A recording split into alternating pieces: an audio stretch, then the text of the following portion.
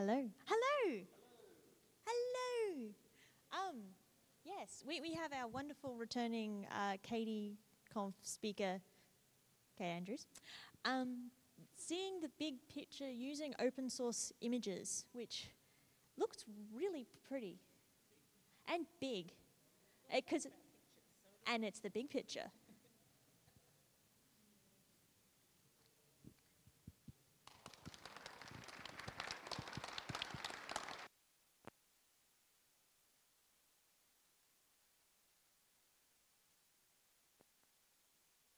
Now, I'm going to talk to you today about finding and using open source images for whatever you want to use them for, whether it be blog entries or splash screens on your apps or presentations, whatever. So why do I care about this? Well, apart from being a business analyst with MYOB, I also have my own photography business and have been a photographer for many years. And as with any other photographer who puts their work online, I've had my images stolen over and over and over again. I've seen my images on the covers of books. I even saw one in a real estate agent window as I was going past on a bus in a big light box, and on countless blogs. Plenty of blogs who asked, but plenty who didn't. In fact, my daughter was having a chat with her boyfriend a couple of weeks ago and showing him my old Flickr photos of her as a kid, and he went, "Whoa, I've seen that photo before." And sure enough, found her picture in a YouTube video with a channel that's got over 1 million subscribers, but had never asked me if they could use it. But my most stolen image is one I like to call Evil Baby. Now, she wasn't evil, although she's 13 now, so she actually is. But at this time, she was not even 1, and she was just showing us a trick that her father had taught her, to pull a Satan face on command. Now, I put that on Flickr with an all rights reserved notice, but pretty quickly people started borrowing it, stealing it, putting it all over the place. It's cropped up in memes. And if I do a reverse image search on this one at all dimensions, I get hundreds of them. Now, at first I started trying to email people and saying, "Hey, I own that, can you take it down? Or I'm happy to sell it to you for a fee or blah."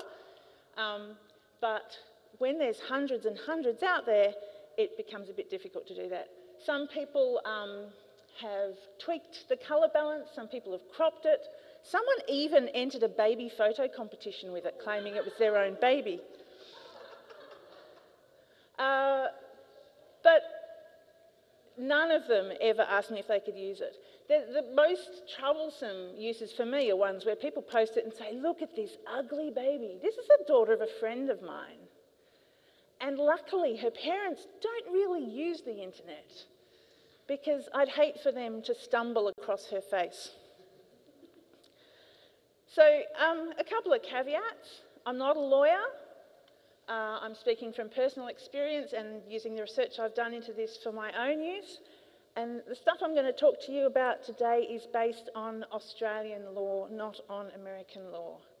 Some of this will be familiar to you, especially the stuff about Creative Commons licenses, because it's the same kind of licensing you use for your code. But hopefully some of it's new to you today. So why is it so hard to use images correctly? Why is it so hard to find open source images and use them correctly? Well, once someone takes a copy and it gets copied again and again and again, that ownership gets diluted and it gets harder and harder to find out who created the image in the first place.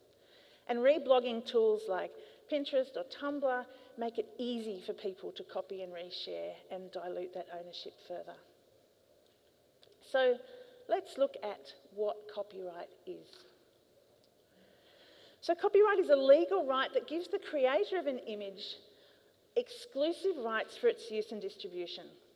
That is, they can choose where it's used and how it's used, and also if and how much they get paid to use it. Now, copyright is completely automatic. As soon as you take a photo on your phone, you own copyright of that image. When you share it online, that doesn't change. You don't need to apply for copyright in any way. You don't need to claim it in any way. You don't need to put a copyright symbol on it. You don't need to put a watermark on it. Every image that you create or that anyone else creates automatically has copyright. So just because you find an image online somewhere and it doesn't say who took it, it doesn't say where they took it or what their name is or any kind of watermark, it doesn't mean it doesn't have a copyright, and it certainly doesn't mean it's not license free. Now, the only way that copyright stops is 70 years after the creator dies in Australia, or if the creator sells that copyright to somebody else. So that can either be a transfer for money or a transfer that's through some other kind of contract. So a lot of competitions online, if you have to submit a photo for the competition, the fine print will say that you're actually handing over your copyright to that image. So what isn't copyright? Well, for starters, copyright isn't a bad thing. It lets people get paid for the work that they do. And it certainly isn't a requirement to attribute. That's part of the license. So copyright is completely separate from the license on an image.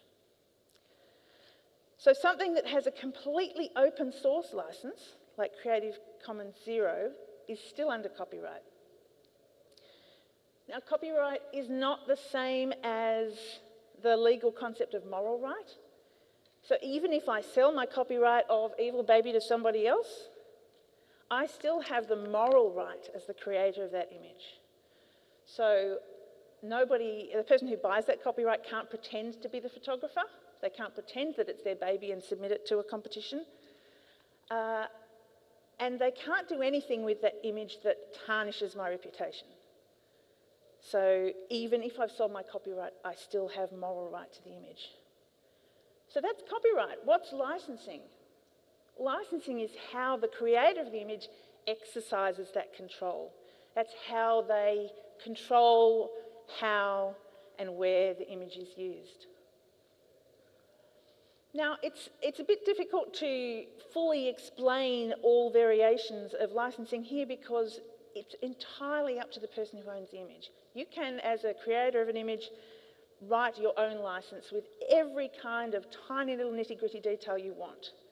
But there's a couple of frameworks that are out there that you might be familiar with.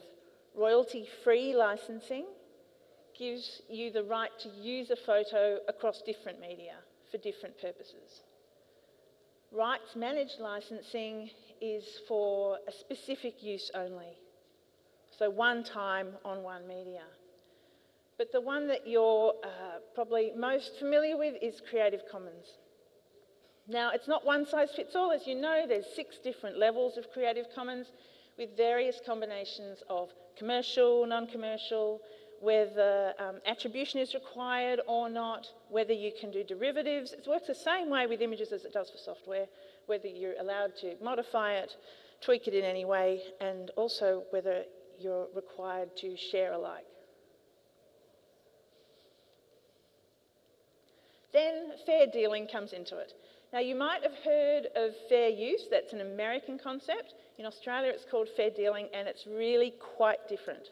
So there are only 4 things that are covered under Australia by fair dealing that give you the right to use an image without finding out what the license is and complying with it.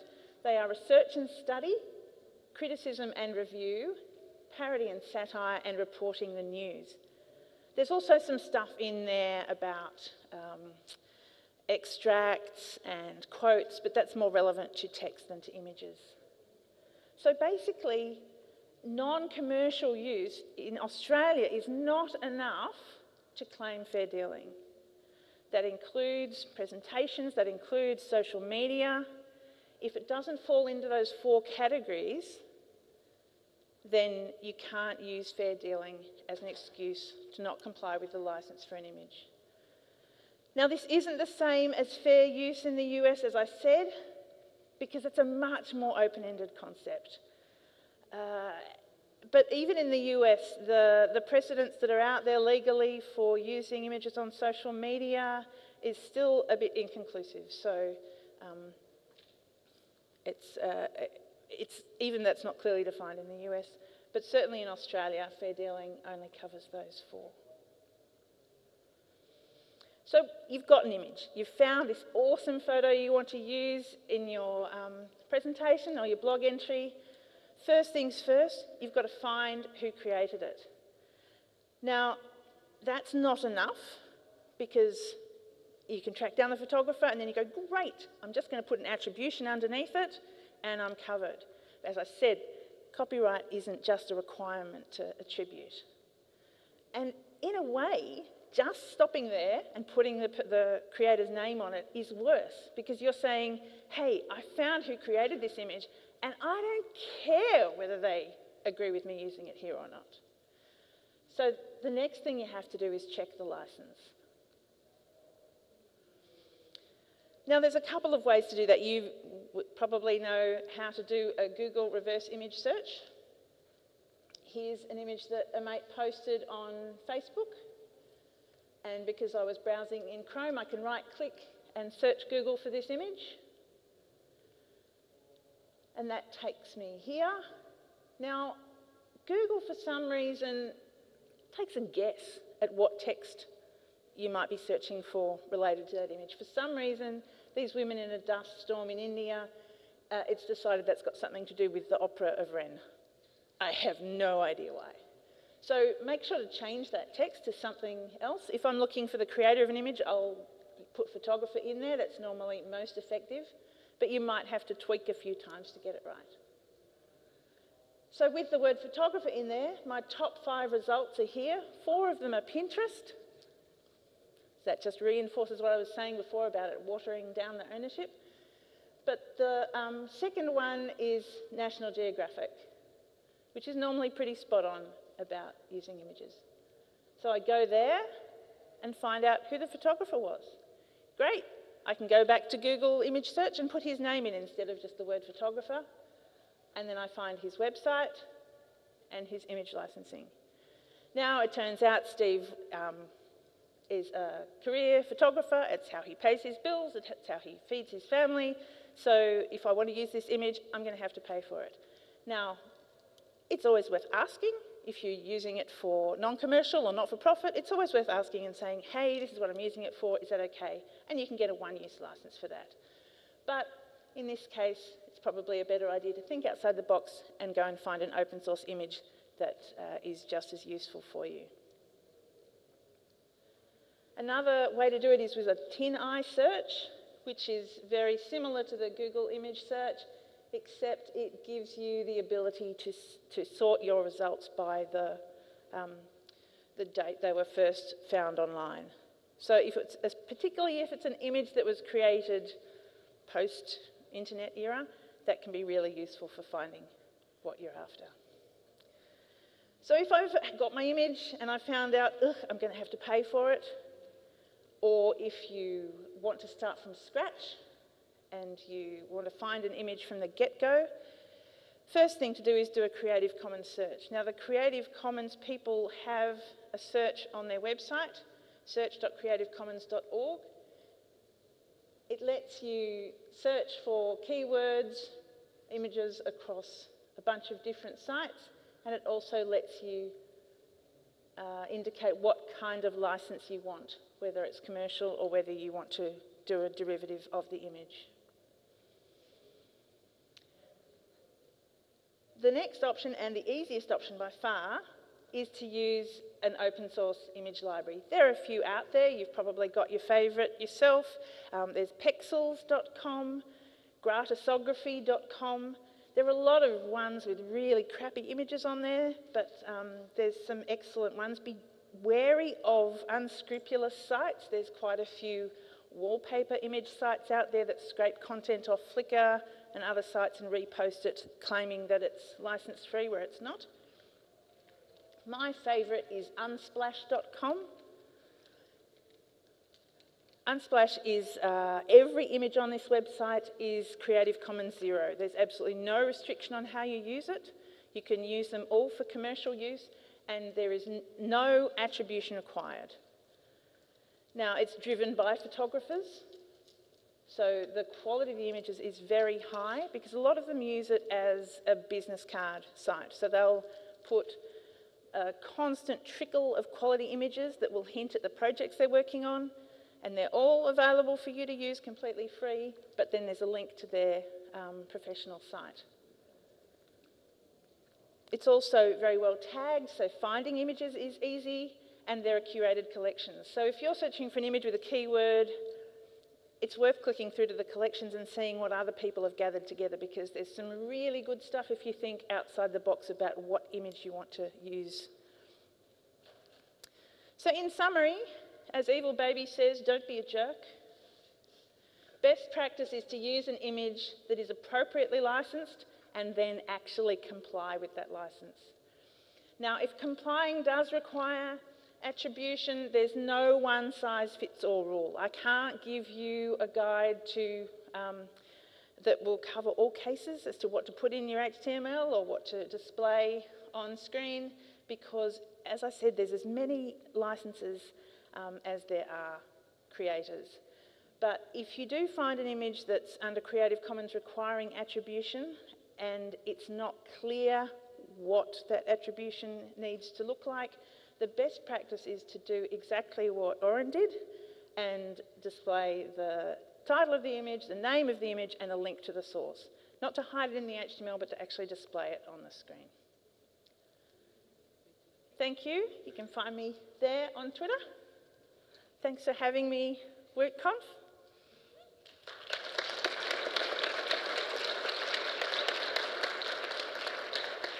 Can I have a cookie now? You have to answer possibly a few questions. Has anyone got a question and will be okay to phrase it in the form of a question? I was just going to ask, because I don't know anything about Australia. Did you say that the copyright expires after 70 years from death? Yes. But that doesn't apply if you sell it? Does it go forever if you sell it? It depends on the terms of the sale, unfortunately. Oh, wow, we can't do that in New Zealand. So, okay, that's really interesting.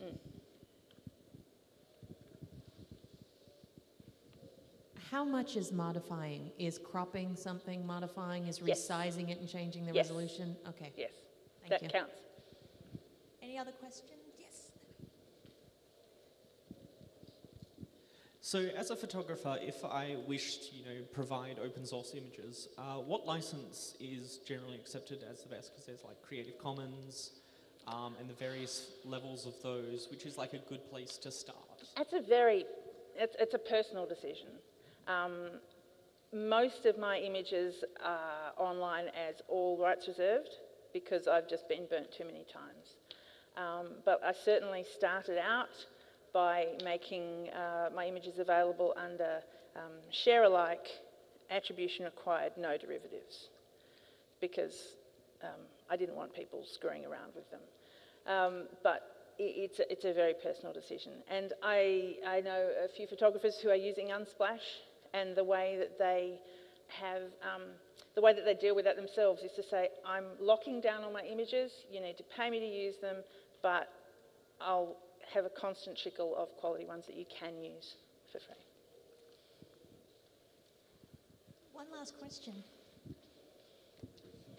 So you say you're not chasing down lawyers for everybody who's taken stolen? No, it's exhausting. And okay, so I suppose that's the question: is it purely just it's too much effort, it's too much money to engage lawyers? Is there a point at which it is actually worthwhile going after people? Said only because I know there's a couple of examples in Perth where the West Australian has taken photos off Facebook. So when is that line? When is it worthwhile, and what do you do when you do need to? Well, the Arts Law Centre, and I think there's one in each state, has some great information about how you can approach people yourself, because lawyers are prohibitively expensive in many cases, if not most. So there are ways you can do it, but certainly personally, I have to make a call about how upset I am about it, which comes down to a couple of factors. One is, are they making money off it themselves? And two is it something that I disagree with? So I still do, if I find an image being used in a way that is offensive to me, evil baby pops up sometimes in some quite misogynistic contexts, then I will try, but it's really hard. And on that wonderful closing note, let's thank Kate again.